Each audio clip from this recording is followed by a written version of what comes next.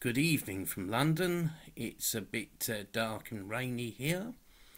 And hello from me, Dr. Dermot Hudson, Chairman of the British Group for the Study of the Juche Idea, Chairman of the UK Korean Friendship Association, an official delegate of the Korean Friendship Association for the United Kingdom, and President of the Association for the Study of Songun Politics. Today, July the 8th, is a very solemn day.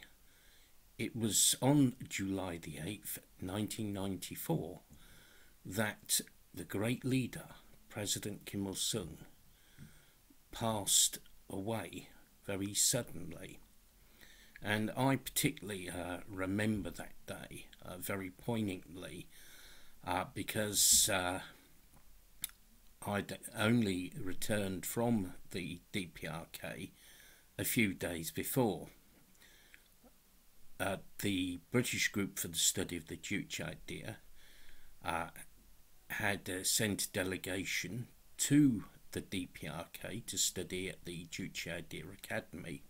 I led the delegation and we stayed in the DPRK for the last 2 weeks in June, and we started our journey back to London on the 2nd of July, arriving on the 3rd of July. And only 6 days after that, we got the shocking news that President Kim Il-sung had passed away. And I remember this particularly because I'd gone to stay at my mother's house in Winchester, a city in southern England, and I remember turning the news on the radio on. My mother was a listener to BBC Radio 4 and Radio 3. So I turned the news on. The pips went at 8 o'clock, and the first news item was that President Kim Il-sung had passed away. And the BBC announcer said it in a very stark and very disrespectful way. BBC is the voice of the British ruling class, the voice of the British capitalists and imperialists, and the way they announced it showed a lot of disrespect to the great leader, President Kim Il-sung.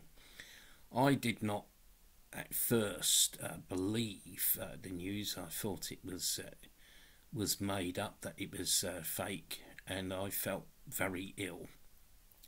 Later, I learnt that it was true, and later in the week I made my way up to the DPRK mission to the International Maritime Organisation in London, because there was not a DPRK embassy in London, and made a small floral tribute to President Kim Il-sung there, which was my humble tribute.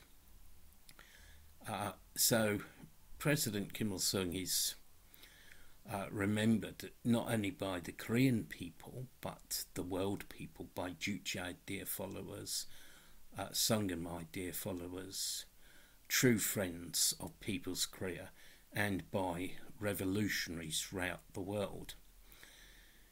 President Kim Il-sung fought for independence all his life. He secured independence for the Korean people by defeating Japanese imperialism, which was one of the shock brigades of international fascism. It was an ally of both Nazi Germany and fascist Italy. And President Kim Il-sung fought for 15 years to free his people from the enslavement of Japan. And when he liberated Korea, he built a new Korea, a people's Korea in the land of the morning calm. He defended People's Korea when it was invaded by US imperialism and 15 of its satellite states. He became known as the ever-victorious, iron-willed, brilliant commander and a gifted strategist because under his leadership the Korean people defeated US imperialism and started it on the road of decline. Indeed, Korea was the war before Vietnam. President Kim Il-sung had authored the Juche Idea. In fact, he first outlined it in his historic speech, The Path of the Korean Revolution, made in June 1930. And he later developed the Juche Idea, the application of which is independence in politics, self-sufficiency in the economy, and self-reliance in defence. And the underpin of this, the central philosophical core of the Juche Idea, is the concept that humans are the masters and decide everything. A great idea gives birth to a great reality, and under the leadership of President Kim Il-sung and under the banner of the Juche Idea, the Korean people built an independent socialist country based on Juche, which was totally independent, and it indeed still is totally independent, the most independent country in the world, the country with undiluted sovereignty, as John Major once said. And the achievements of Juche socialism are really startling. Not only was the DPRK able to industrialise, but they abolished taxation in March 1974. You have free education in the DPRK, free healthcare, and virtually free housing and low-cost food, and full employment. All these things that we lack in the imperialist and capitalist countries. President Kim Il-sung was a great internationalist. He assisted the Chinese people. In fact, in the 1930s, Korean and Chinese units fought together against the Japanese imperialists.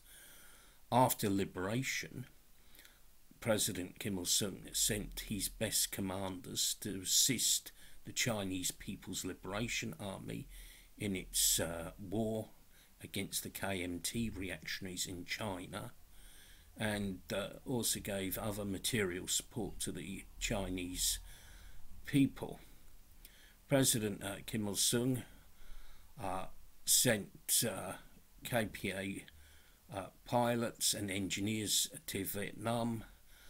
He viewed the US aggression against Vietnam as aggression against Korea, and he sent internationalist support to many other countries and peoples throughout the world. And in fact, he sent agricultural technicians to Africa. In Guinea, there was a Kim Il-sung Agricultural Institute, just to name one example. So President Kim Il-sung had a great internationalist record, as well as being a great fighter for socialism in Korea. President Kim Il-sung had opposed modern revisionism when it emerged in the international communist movement in the late 1950s.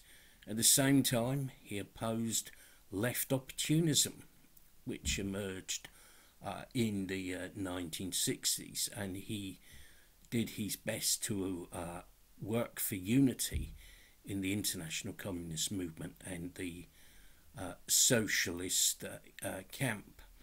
And when the red flag of socialism was thrown down by modern revisionism in the early 1990s, President Kim Il-sung made sure that it was raised high in Korea, and that People's Korea kept on the socialist road.